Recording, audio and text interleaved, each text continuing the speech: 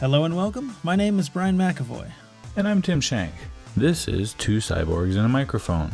Today we're talking about a potential breakthrough in the science of aging. It turns out that nicotinamide adenine dinucleotide, NAD, a coenzyme found inside mammal cells, is crucial for cellular repair. Yeah, I think it was 2013 when Harvard, the Institute on Aging, and the University of Wales, I think, found that injecting mice with nicotinamide adenine dinucleotide. Nice. So it basically reversed the age in mice. Now, it reversed the age, but in certain aspects. Right. They didn't just go, oh, okay, this mouse is, 6 months old. It was 2 years. What were they looking at? No, yeah, right. There were a couple of markers. One of them was insulin resistance. I think it was muscle wasting, and I don't see the other one offhand here, but there were 3 markers that they looked at, or 3 traits that they looked at. And in all 3 of those, the condition of the soft tissue in those regards went from the age of a two-year-old mouse, which is an aged mouse, to that of a 6-month-old mouse. And in human terms, that would be the equivalent of a 60-year-old to a 20-year-old. Well, that's super important. Being able to reverse the age of some of your soft tissues is so incredible. And we'd mentioned this on a previous episode, kind of as a prelude to what we were going to get into. And this, if this works as well as we hope, it could be the proverbial fountain of youth in regards to soft tissue. That's very important, because almost everything is soft tissue. And the studies are just getting started. The human trials are just getting started as of the middle of this year approximately. But the fact that it's happening for these 3 markers, or these 3 pieces of information, indicates that it probably is happening for all of the soft tissue in the entire body. So I think they were testing muscle tissue. Your heart is made of muscle. They think it's happening for all of the soft tissue. Let's step back a little bit and talk about what it does. And I am not a scientist, and I'm not a doctor. Everyone's a scientist. You write stuff down, you're a scientist. So NAD, or I'm just going to say NAD, is nicotinamide adenine dinucleotide. Let's not say that over and over. I'm going to call it NAD. NAD, okay, NAD is an enzyme that exists inside of the cellular membrane, and that enzyme takes an electron from the mitochondria through the nuclear membrane to the nucleus. And as we age, this kind of breaks down, it becomes less effective, and that effectively is one of the signs of aging, right? It's really important because it's talking about cellular energy, because your mitochondria work with the ATP and ADP, which is the other side of the ATP, that brings the energy that is the cellular energy. The mitochondria take the electron from the ADP, turning it into ATP, and they use this substance, the NAD, to send that electron into this nucleus of the cell. And one of the main functions of that is cellular repair, DNA repair, and a lot of the maintenance functions that our cells have. You sound like a scientist to me. Yeah. So to break it down for somebody as dumb as me, basically this is what's controlling. Without this, we're power starving our nucleus. And through that, they're not able to reproduce as easily. They're not able to perform maintenance and repair DNA as easily. Over time, as NAD decreases, and we can talk about what they think is causing that, but they do know that it does, as we age, NAD decreases. And they think as that decreases, our cellular repair mechanisms shut down slowly and eventually accumulate to be some of the age-related diseases that we see that kill us all the time. Well, this is right off of Aubrey de Grey's list of things that kill humans. This is right off that list. And we're making some headway towards fighting this one back. What's making the difference? Okay, in the Harvard study, they injected the mice with NAD+, which is a version of it.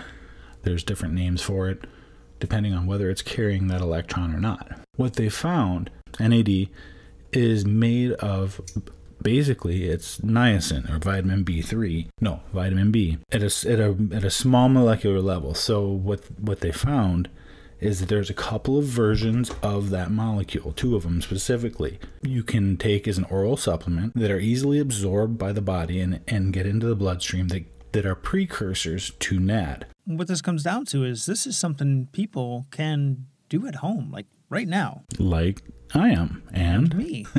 Sounds like a couple grinders are experimenting with their brain chemistry. Yeah, so we got a hold of some of the NMN, which is Nicotinamide Mononucleotide. You make it sound so sketchy. We got a hold of some. I am currently taking, and we both took, Nicotinamide Mononucleotide. The furthest step that we know that we can consume, we can consume orally, of this niacin that gets into the cell membrane and then creates this NAD. And it doesn't even taste that bad. Oh, it tastes, I kind of like it. It's kind of tart. Brian, why don't we start, I guess we can start with you, and you can talk about how much you took, how you took it, and what your experience was. Twice a day, I would take 160 milligrams. Usually in the morning, I would just throw it in with a fruit smoothie, and in the evening, I'd throw it into some carbonated water. I use carbonated water because it had a habit of basically mixing itself. To measure the effectiveness of this, what I did is a couple weeks before I started taking any of this, I started running again. And I hadn't been running for a while, so I was expecting that I would have linear progress. I would, just naturally become a runner again. And my hope was that when I started taking the NMN, my progress would take a sharp increase. I didn't notice this. Circumstances I exercised under were not controlled at all. I found that the biggest factor in my ability to run was temperature. I think I had some of the best days when it was actually raining on me while I went for a run because I refused to not go. I didn't really notice any change myself. I was kind of hoping that my knees, which sound like Rice Krispies when I stand up, would kind of stop that crackling sound because that's soft tissue. Granted, it's cartilage. And I didn't notice any change there. So let me ask you something, Brian. Did you have any changes as far as your recovery time? Because that is often touted with taking NMN or the other version of this, which is nicotinamide riboside or NR. I didn't notice any changes, but I wasn't specifically looking at that, to be honest. So I can't say one way or the other. Overall, did you feel any negative effects? No, none at all. Okay. Oh, I also took once per day resveratrol. That's an important point, right? Because resveratrol, or I think it's called resveratrol. Yeah, that stuff. It's the grape seed extract that they think is the good part of what red wine does for you. It's good for cardiovascular health, and so it's a refined version of that. That activates the SIRT1 enzyme, which is key for DNA repair. So taking that also, it works synergistically, and I don't really like to use that word, but it's true. So what were your experiences, Tim? Because you had much different results than I felt. Yeah, and I was taking a higher dose than you. So what I did is I took 1,000 milligrams 4 days, the first 4 days. And then for a month, I was taking a third of a gram, so 330 to 350 milligrams once a day, and I was doing it in water, just like you, not carbonated water. And then since then, after that first month, I upped my dosage. I'm taking now 500 milligrams once a day in water. In addition to that, I'm also taking CoQ10, an amino acid that's supposed to be good for mitochondrial health and replication. And I'm also taking resveratrol, 14 milligrams per day, along with a B supplement. I tried to come up with a kind of a complementary blend of nutrients to help with the whole thing. So a stack. Yeah, a stack. You know me. I notice a few things, and a lot of these are hard to document. They're very subjective. I noticed that my skin spots, my age spots, moles, kind of they're shrinking. There is one on my face that's almost gone. There's another one that was, they get darker and bigger over time as you get older, that are shrinking. Now, that's a day-to-day, it's a very mild change. So I'm not 100% confident that I'm not talking myself into thinking that. One thing that I do notice is I can see my phone now again when I couldn't. I had to get glasses about 2 or 3 years ago because I couldn't see my phone anymore. On a regular basis now, though, I am reading my phone and my watch, which has even smaller text, without my glasses. Now, I don't know for sure that is... I don't have any measurements of that yet, but when I'm done with this course of supplementation, I'm going to go back into the eye doctor, and I really expect them to have a different diagnosis this time. I hope they do. I do too. Another thing is recently the doctor put me on another blood pressure medication, and I ran out of that medication, and I'm testing my blood pressure daily, and my blood pressure did not go up to what it was before the medication. Wow. So I'm off of one of my medications. I'm looking at going off of one of the others. That's super cool. I mean, that is pretty incredible, especially if these effects continue after you stop taking the NMN. It is. And, with the way this stuff works, and if you look at the studies, there's tons of studies on this, and they think, they're looking at it that it treats diabetes, it protects against Alzheimer's, non-melanoma cancer, skin cancer. Well, I thought the mole was almost the most interesting part, because that's something, the way you described it to me was you used to cut yourself shaving because of the one on your face, and now your razor just glides over it. Yeah, that's absolutely true. Actually, you can hardly even see it now. Wow. And again, I have trouble trusting myself. I didn't take a detailed picture under controlled light before and after or anything like that. You didn't know that was going to change. No, I didn't. I was looking for very specific things, and they didn't change. So my outlook on this is far different from yours. We should also mention that in addition to taking more supplements and a higher dose of NMN, you're also older than I am. So the chemicals naturally occurring in my system, when I took the supplement, it was, maybe a single-digit percentage increase, whereas to you, it's probably a much sharper increase to your cells. It could be. There's no real way to know without testing, but we all have NAD in intracellular NAD from birth till death, and it just becomes less and less. They can measure it in the blood, but we didn't do any of that sort of measuring. The chances are that you being 10 years younger than I, or 9, how old are you? Well, let's not get into that. I am 36 years old as of June 2017. Well, in any case, you're being 9 years younger than me, you are bound to have more NAD in your cells and in your blood than I do.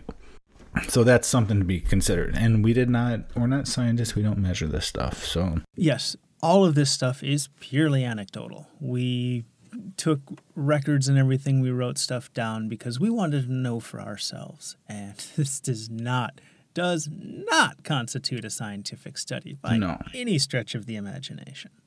We did this so that we could have a show about it. Right, and it does give our listeners something to go on as far as you've heard from a couple of people that have taken it directly. I'm continuing to take it for a couple more months here. Mm-hmm. So yeah, I hope we can do another show on it. Yeah, and I hope that when I go back into the eye doctor this next time, that would be some very solid proof, because they take detailed measurements on the lenses and the curvature and all of that stuff. I fully expect to see a change there. So that would be solid documentation, and I'm looking forward to seeing if that comes true or not. Yeah, maybe we'll release that episode as a Patreon exclusive. Hint. We alluded to different versions of the supplement that we're taking, and we took NMN, which is Nicotinamide Mononucleotide. There's another one that's nicotinamide riboside that is further up in the metabolic chain, but they say is more effective, and it's cheaper. I think the grinder community appreciates less expensive stuff. But as always, you got to do your research. I mean, with supplements, especially in the United States, there is no regulation at all.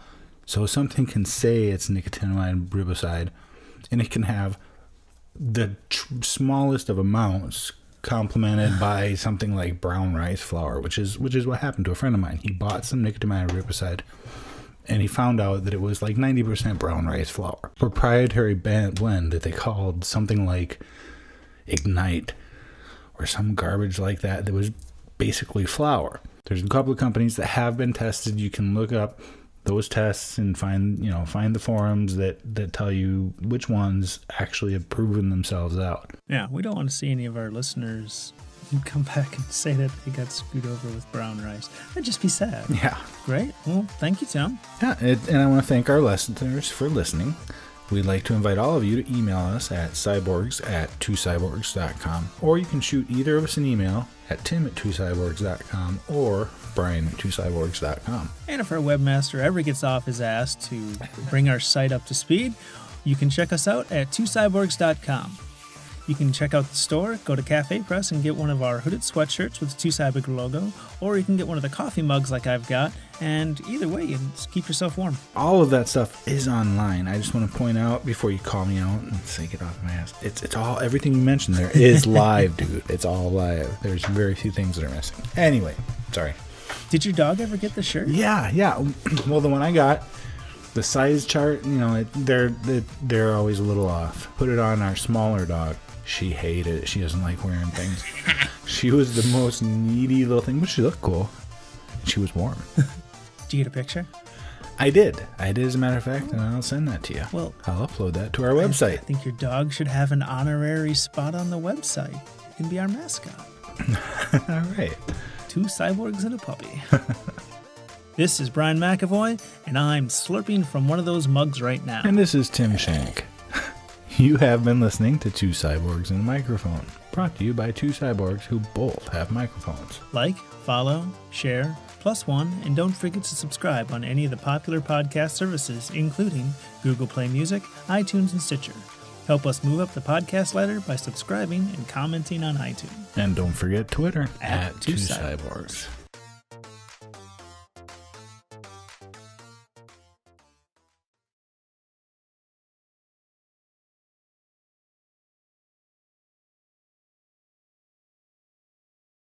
Brian always abandons me in the middle of the show, so here we go. What should I do now? I'm a little teapot, short and stout. Here is my handle, here is my spout. When I get all steamed up, I will shout, tip me over, pour me out.